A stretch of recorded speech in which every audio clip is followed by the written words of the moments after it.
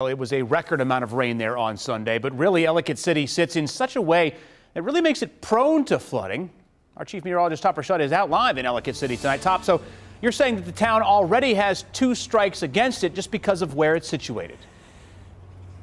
Yeah, the key, Adam, really is not so much on Main Street. It's away from Main Street, which is actually below us about 250 feet. If you look in the distance, that's the mill. And originally, Ellicott City was built as a mill city. You need water to turn the mills. It worked out pretty well. It ground up wheat and other grains. But the problem is all the water has to go downhill. Now, what does that mean? Well, imagine this. It's a little paint can here, and we're on a hill as usual. Hard to get away from a hill. So if you dump all this water in here, think of Ellicott City as down here. There's Main Street. So all the water has to rush down. It's protected by all these gorges and tributaries of rivers that run into it, and then it just runs on down the hill until it goes through Main Street.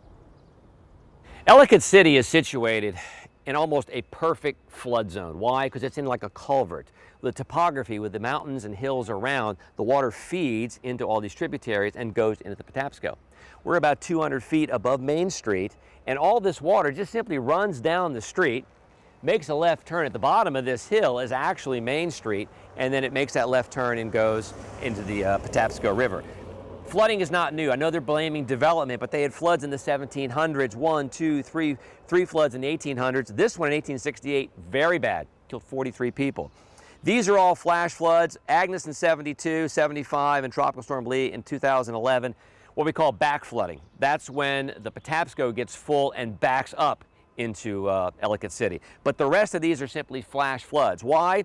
Because the New Cut branch runs into the Patapsco, the Tiber branch runs into the Patapsco, and the Hudson runs into the Patapsco in a little tiny watershed about 3 square miles.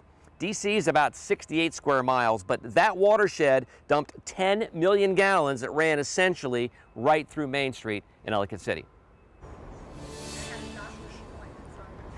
Okay, so anywhere you go up here, you're high and you're running up hills, and all of these hills funnel this water into Main Street so it can at least go into the Patapsco River. We'll come back, we'll talk about how the topography is not the only strike against Ellicott City that night. We'll explain what happened on that Sunday night meteorologically.